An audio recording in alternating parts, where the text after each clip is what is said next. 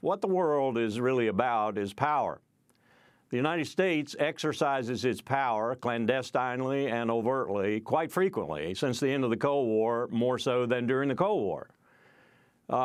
We can argue about the reasons, and there are complex reasons usually for invasions like Panama. And we always put the rhetoric, as you played, Amy, George H.W. Bush in this case, up about liberty and democracy and freedom and so forth. And it is rarely, if ever, about those commodities.